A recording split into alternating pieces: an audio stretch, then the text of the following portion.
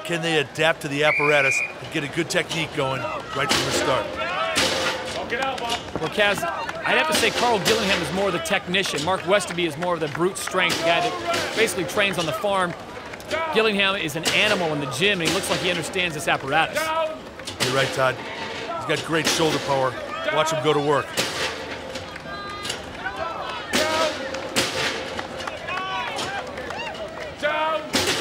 Both men even at 7 repetitions. There's the mark to beat 18 put up moments ago by Sebastian Venta of Poland.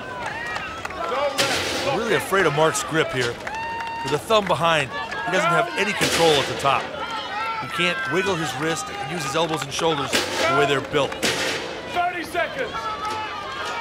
Under 30 seconds, Karl Gillingham sits at 12 repetitions. Mark Westaby just behind him at 11. Down. Both men now even at a dozen.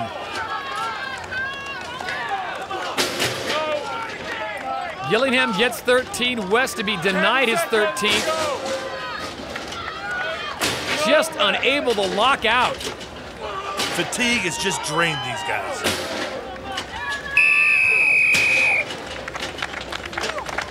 Karl Gillingham frustrated that he did not get credit for that 14th repetition, but 13, a very strong performance, as is Mark Westaby's 12 repetitions here in the safe lift.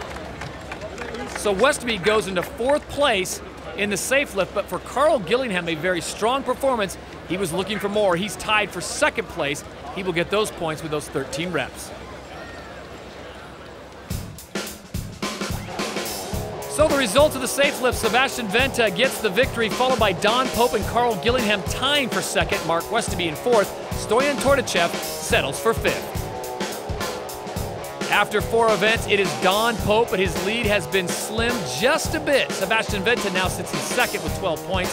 Mark Westaby and Tortachev tied for 3rd. Karl Gillingham rounding out the 5.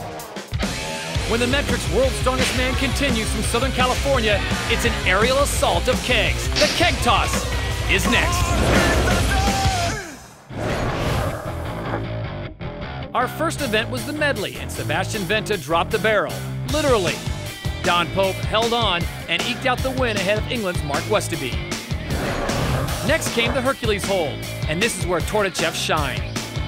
Pope saw himself fall to 3rd place in the event as Tortachev clocked an impressive 42 seconds.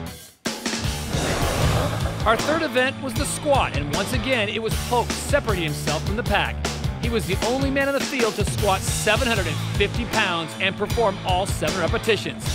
So after 3 events, it's Don Pope on top with 13 points, followed by Tortachev, Westaby, Venta, and Karl Gillingham.